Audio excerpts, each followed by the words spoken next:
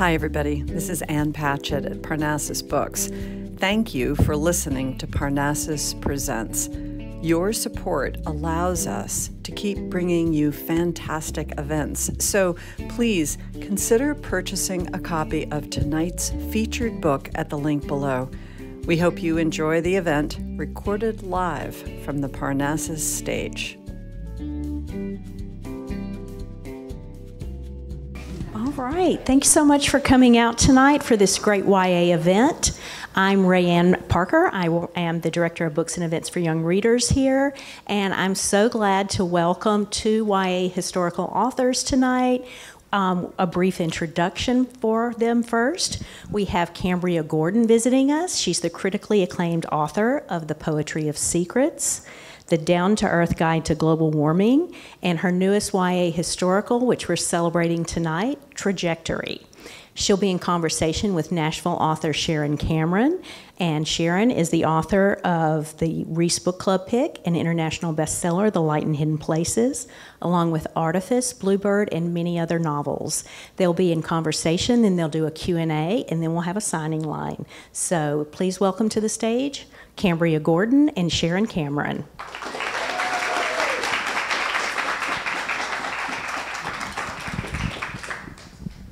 Thank you so much, Rayanne.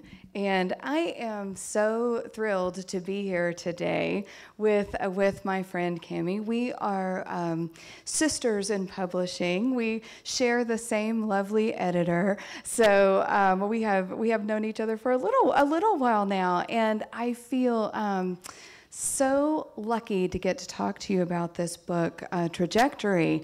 I haven't told you yet, but I really loved this book. I really enjoyed it. What a page turner! I think I read it almost in one sitting. I would have read it in one sitting if my family hadn't been bothersome and bothered me. But I really enjoyed the book. So why don't you tell everyone what this book is about and set it up for us? Hi, everybody. Thank you for coming, and thank you, Sharon, so much for doing this with me.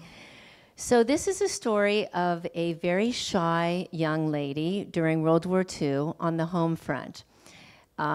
We've all read a lot of stories about that take place during World War II in Europe, but I kind of thought we haven't heard that much about what went on with the young people and especially the young women during World War II who lived in the United States.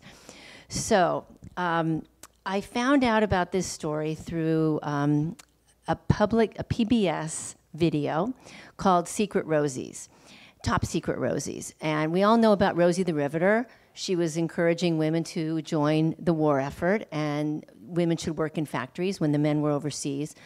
But what about the women who were the brainiacs, who were good in science and math and engineering? Well, it turns out that there was a group of young women who worked in a secret lab in the basement of the engineering school at University of Pennsylvania in Philadelphia.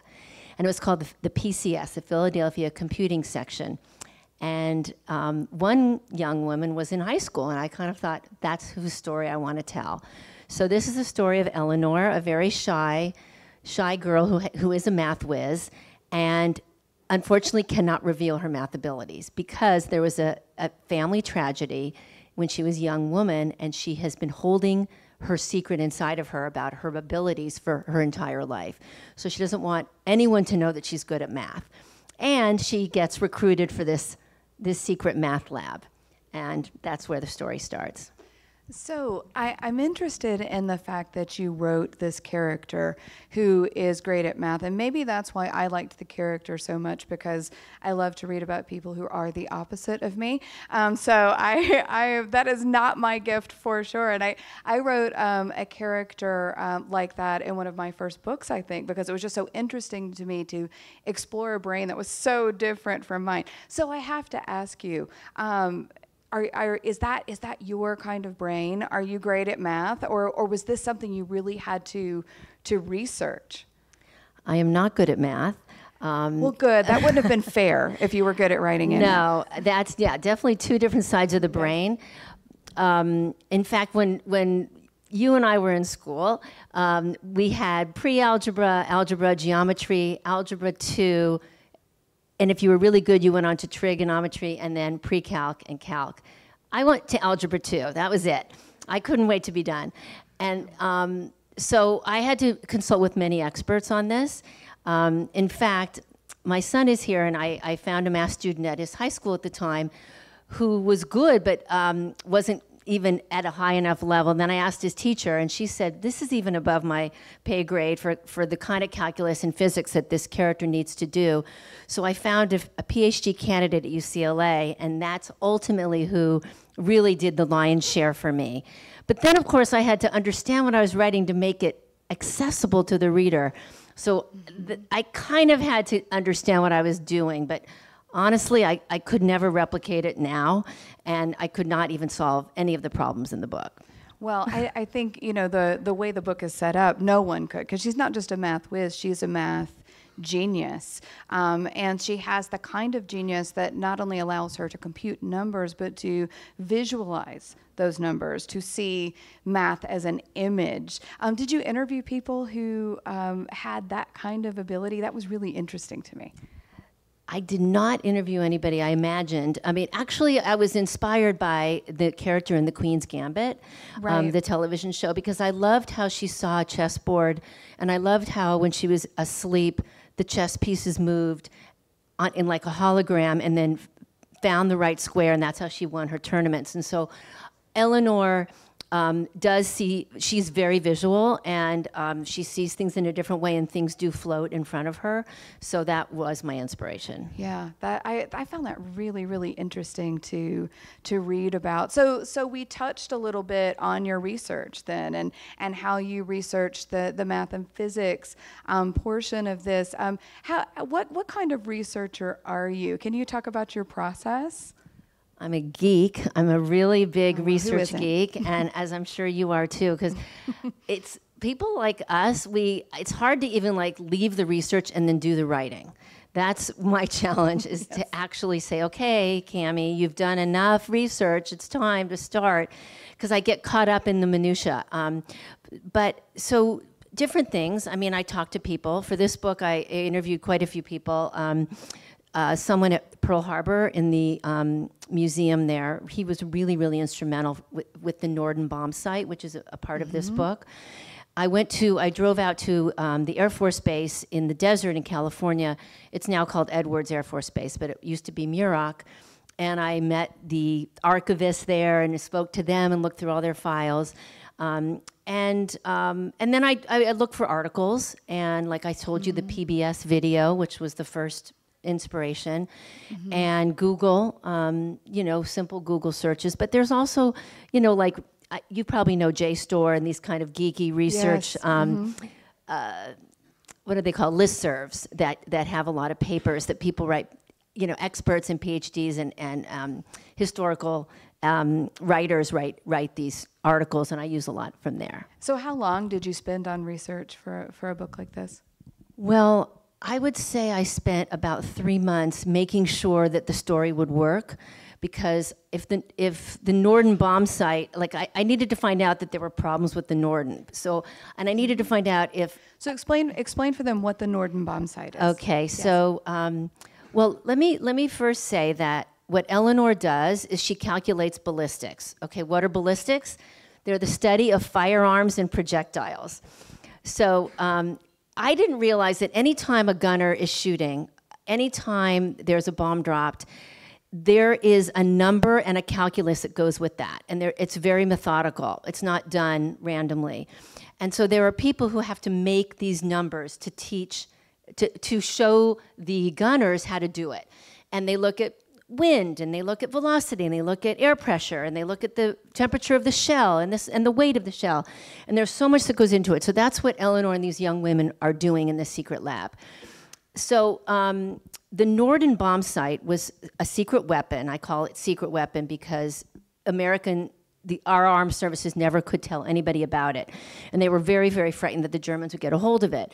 And it was this amazing invention by Carl Norden, who was an inventor who really was a very righteous Christian who did not want collateral damage, did not want other people to die from the bombs. So he said, okay, if I can keep if I can keep the bomb to the most accurate pinpoint place and have the least amount of casualties, that is something that I really want to do. So he invented this bomb sight, which is a machine that sits in the nose of the airplane that makes sure that all the bombs are dropped accurately. I was just going to hold up this this ballistic chart for you, because I remembered you had that. So yeah, this is what the girls were calculating. Right? This is kind of what they were calculating. So this actually just says cartridge, and so it's a bunch of different cartridges, as opposed to like a howitzer or a name of a weapon. And then here we have average muzzle velocity, time of flight to 1,000 yards, elevation, maximum range, and weight of rounds. So this is just one example of one ballistic table. Right. But going back to the research, I needed to understand that the Norden was not always accurate.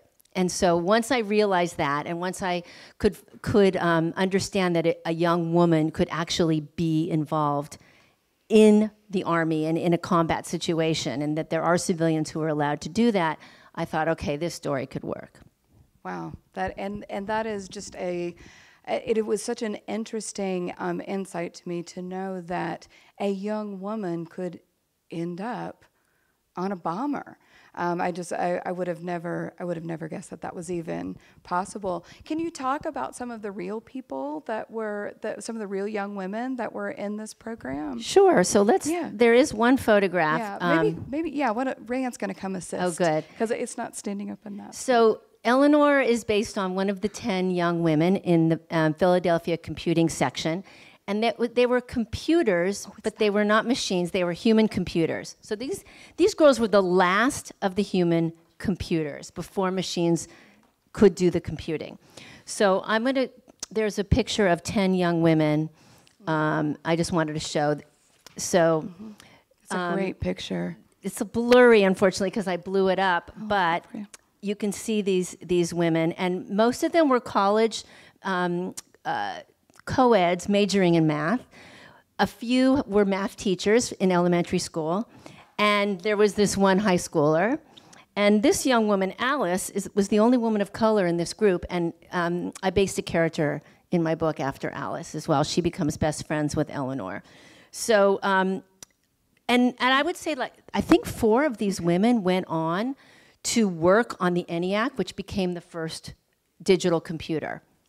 So most people know about the ENIAC, or maybe you don't, but the PCS girls were the precursors to the ENIAC women, and ENIAC men too. Wow, I mean, it's a fascinating true story, and I think, as a historical fiction writer, that is what always just grabs me. These stories that were real, and then you can bring to a wider audience and create things that could have been real as well, even if not every single bit of it was. It's all based on the reality. Yeah, it's all based on the reality. I mean, I like imagining what they would say and feel if they were in those situations, and I put some Easter eggs in the book because, so for instance. There's a house mother. The girls live in a fraternity at the University of Pennsylvania campus, and it's empty because the guys are in overseas. And I named the house mother Mrs. Goldstein because there was a mathematician, and her name was Goldstein, and her husband Goldstein was also very, very involved in the ENIAC. So I just wanted to put her name in, and then. Mrs. Mochley, who runs the math group, who's the main math teacher for these young women, her husband John was a professor at the time, and she was a real mathematician at the time, and they both worked at the University of Pennsylvania. And then there's a nurse at Pearl Harbor that I name her by name. I don't know what her personality was like, but I imagine what she was like, and she interfaces with Eleanor also. Mm-hmm. So when you're researching and you're mining all of this rich material, for story, I imagine you have the same issue that I do with deciding where do I can't put everything in that I found out, right? So where do you try to draw that line between these amazing facts, but it also can't be a 1,000-page book?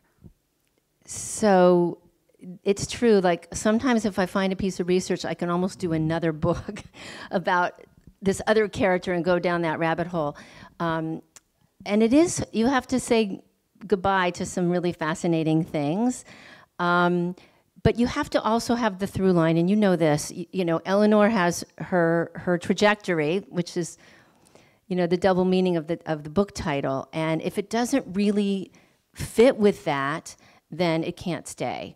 So it's kind of like, you know, when you learn about writing, if everything doesn't serve the plot or serve the character to advance that plot, then you have to say goodbye. But I did get in some, I thought, pretty fascinating things, and even if it was just a small scene, and I tried to make it fit into her trajectory. Well, one of the things that I appreciated about the story is that it's also talking about, of course, not only just the reason that we are at war, you know, in World War II, because of what is happening to the people around the world, the inequality, the persecution of the Jewish people, and what was happening, but then also what was happening on American soil with our people who we were marginalizing at the time. And so did you make a decision, a very conscious decision, to add those elements into the story, or was that just a natural outflow of the time you were writing about? I didn't plan to talk about the Japanese internment camps or racism, you know, or segregation that was going on against the Negro. That's what the word they used at the time, the Negro community. Because I thought I was just going to tell this story of this young woman, and she was a mathematician, and she was a Jewish young woman, so she had family in Poland who was being forced into a ghetto.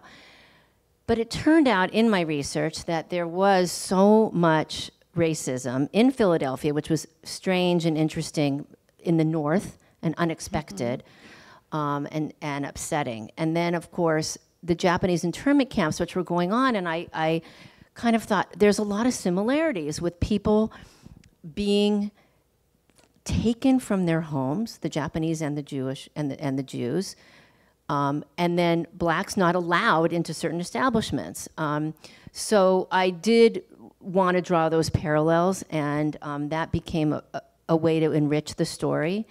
And then when I found out about Alice, the only woman of color in PCS, I really thought, here's an opportunity to tell those stories in Philadelphia. And also, I don't know if everyone even realizes, I mean, there were black regiments, everything was segregated. The army base was segregated. The entertainment on the army base was segregated. And I really wanted to point that out. Yeah, I'm glad you did. I'm glad you did. I think it rounds the story really well to have not just one Jewish young woman's story, but to have all of these American stories, the good and the bad, and you know, and it's men versus women, and you know, it's issues of color, it's issues of religion, it's everything. It permeates everything. So I'm so glad that you rounded the story out like that. So I guess I'll just ask this question. I personally love to ask this question. So I really believe in passion, in what you're writing about, in taking these subjects that become so meaningful, and you know, pouring those things out on the page. And I certainly felt that you had done that in this book, that you were very passionate. So what makes you passionate about writing and telling these stories? It could be this story, or with Poetry of Secrets, or what makes you really want to sit down in front of that computer and do all of that research and create these stories? What drives it? That's a good question, a hard question. I didn't warn you, I'm sorry. You know, I really want people to know about these parts of history, but not World War II, and not necessarily the Inquisition, and not even really about global warming, which was the nonfiction book from a long time ago, but to know a small little part of a human experience during those times in history. So, you know, it's really hard to tell a very large story, a World War II story, or a story of the Spanish Inquisition. But if you can find a way in with one person's emotions and experience, then a reader will hopefully like it and relate to it and look at that time of history a little bit differently and learn something and feel something. So that is what drives me, is like, you know, I just want one person, one reader to connect to it and say, wow, I didn't know that. I can absolutely understand where you're coming from on that. I think I feel the exact same way about when I am writing. So what do you think? What do you think if you had to choose one part of this book that is the part that is your passion, that part that really means the most to you, if you have to zero it down to one part, what do you think it is that you really hope that one reader takes with them? Probably the fear, the overcoming of the fear that Eleanor has, and feeling like she can't really do much of anything to help anybody. And so the helplessness that maybe we all might feel when there's something bad going on in the world. And we want to speak out, but we think we're one person. And if we vote for a certain candidate, we're just one person. And how will that matter? And so for me, if I could distill it down, it's that Eleanor is able to overcome her fears and actually do something that matters and that will save lives. And I think that's exactly what I pulled out of this story. You know, Eleanor's trajectory as a character is going from someone who does not know how to use her talents, who does not know how to use her voice, who becomes someone who discovers that she has things to offer. And I try to write about those things all the time, because I think we're all so much more powerful than we realize that we are, and that we have things to offer, even when those things don't seem important to the surface. That's not actually true. And so that is absolutely what I pulled from this book. So thank you so much for writing it. So do you want to show, I was going to ask you a little bit more before we completely leave the research and that kind of thing. I was going to ask you a little bit more about writing process, but would you like to show any more of these? You have some great photographs here of some of the real people. I'll show this one. I think this is kind of explains a lot also. So this looks like a foosball table. It's not. It's actually called a differential analyzer, and Eleanor calls it Annie in the story. But this is a machine that does calculus, and it's also the beginning, the precursor to the computer. Yeah. And I thought that was pretty wild, and also Eleanor interfaces with that machine a little bit. So. Yeah. It's a really cool early computer is what that, really what it is. And it's amazing that they're so huge. And now we can do that on our phone. So huge, with all these tubes and rods and massive, like took up the entire room. Yeah, it's really amazing. Well, let's talk just a little bit about writing process. I have never talked to you about this, despite the fact that we work with the same person and all of those things. So we've talked a little bit about why you come to a story. What is your process for getting that story on paper? So I outline.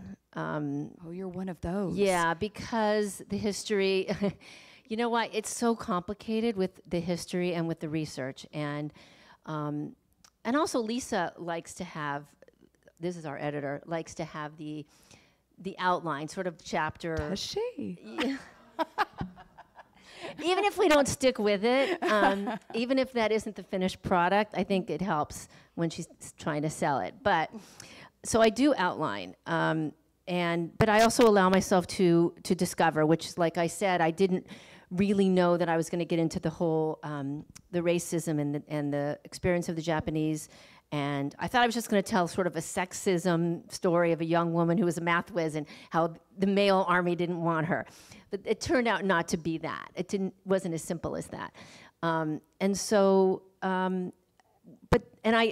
mentioned that I love the research, but I also really like writing the first page. And so it's, well, not that it will stick, but I have to also tell myself, you're not ready to write the first page. So I do both. I'm into the research, and I'm also like antsy to write the first page. And it doesn't stick. I mean, I write the first page 60 times, but I like to try to do that. So that's like a weird, it's like a spoiler alert or like a fun thing that I can treat myself with. And then the middle's really hard, and I hate the middle, and I want to quit, and I feel like it's slowing down, and it's not interesting, and oh no, I like the end, I like the beginning, so that's hard for me, that's a challenge. And I try to write every single day. I mean, to really be very disciplined and treat it like my full-time job, and it is my full-time job.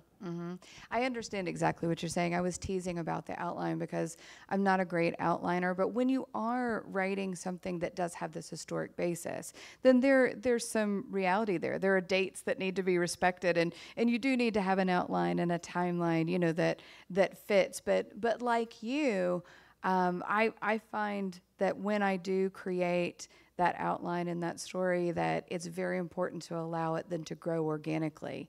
And it is amazing when a story grows into something that you didn't know it was going to be. I think that's the joy of writing. I think for me, it's certainly a joyful process. And the subconscious that happens when you're in a flow, which doesn't happen every day. Right. And if it happens like once, in a few months, you're happy.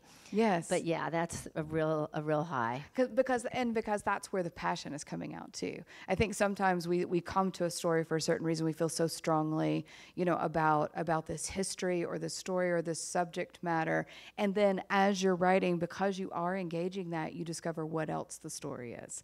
And it comes out in ways that, we didn't even know was possible, which is such a beautiful process. Yeah, I guess that's why we do this crazy thing. It's why we do this crazy thing we're doing. That's exactly right. Well, do you want to open up for questions? Do you think, is it time? Or do you want to read some first? What would you like to do? I could read, what time is it? We don't even know it. Okay. You have a little bit of time? Okay, yeah. Okay. I would love for you to do that then. So just to set it up, Eleanor is suspicious of this differential analyzer, as she calls Annie. And you'll hear Mrs. Mochley, who I mentioned, who's the head teacher for the young women. And there are some people in the background who have just arrived that are a little bit mysterious. And Eleanor doesn't really know who they are. And she has just crawled underneath the Annie to examine it more closely. I crawl out from underneath Annie and bump into a pair of brown pumps attached to shapely calves. "What in Euclid's name are you doing down there, Eleanor?" asks Mrs. Mochley. I quickly get to my feet and brush dust off my knees. She crosses her arms, waiting. "I was wondering what it felt like to crawl around under there with no nylons on, now that we need to turn in all our silk for the war effort." She levels her gaze at me, not buying it. "Just walk away. Don't create a scene. They'll realize the gear problem on their own eventually." "But what if they don't?" "Well, actually, I did notice something else while I was, testing out my stocking theory. The gears are slipping." Mrs. Mochley uncrosses her arms, apparently relieved I fessed up and that it's merely a minor concern. "We know about backlash. We expected some of that. In fact, I'm about to dismiss you all a little early today so we can reprogram for the next trajectory. We need to dismantle and recreate the gearing anyway." "But you don't understand," I protest. "Besides the backlash, I fear that any slack in the system, even if the gears are slightly misaligned or loose and worn, will cause errors. This will only get worse as more trajectories are calculated. Annie, the differential analyzer may be fast, but she isn't reliable." The other 9 girls have stopped their work and are watching us. Mrs. Mochley purses her lips in renewed displeasure. "At least let us take the time to recheck the analyzer's math," I beg. "There's too much at stake. Lives are on the line." And then I say out loud what I've been thinking all along. Machines will never be as accurate as human computers. Oh God, what have I done? The room is hushed. Someone has turned off the motors. A sound comes from the corner, a throat being cleared. It's the evil-looking man in the dark suit. How long has he been standing there? Mrs. Mochley and I have switched roles. She's the quiet one, and I'm at the center. But what's worse is the man in the corner. He's no longer inscrutable. The expression on his face reads loud and clear. Keen interest, and he's looking directly at me. Very nice, very nice. I think what I love about that scene is that is one of the first times that Eleanor really stands up for herself and says, I know something that the rest of you don't, and if we don't fix this, people are going to die. The stakes are huge. So that's a great scene. Thank you. You're welcome. I also realize it's a little bit prescient of AI. Oh, yeah. Which I didn't even think about when I was writing it. But, you know, everyone's always afraid of the next invention. So these young girls were afraid of the machine, which would make them obsolete. You know, us writers are afraid of AI, which will make us obsolete. And I think that, I guess maybe the lesson in this would be computers did help us and enrich us. So maybe AI can do that too. You know, I had not thought about that issue until you brought it up, but there is actually a really amazing parallel, I think, because it parallels what I believe about AI and that kind of thing, that we have this technology. Yes, we need to regulate this technology. We need to have control of it. But the technology, just like the Norden bomb site, that could not be corrected by the analyzer, by a early computer, by a machine. It took a person and a brain to correct that. And I think that's always going to be true. I think it will always take a person and take a brain to get us where we want to go. I really hope so. I hope that's true. I know that I want that to be true. Some AI applications are asking the humans to teach them. So I know that that's happening right now. Oh gosh, too scary. Too scary. I just have to remember, you know, when I first entered the publishing game, ebooks were the new thing. You know, and everyone in the publishing industry thought ebooks was going to destroy publishing and there would be no more print books. And that was an enormous fear. And so I kind of try to remember that and think, remember when that was the fear, but what actually happened, we just have more ways to read, right? Yes. And so it can be that way. So I hold on to the hope there. I like that. Yeah. Let's thank our authors. Thank you. Thank you. Thank you.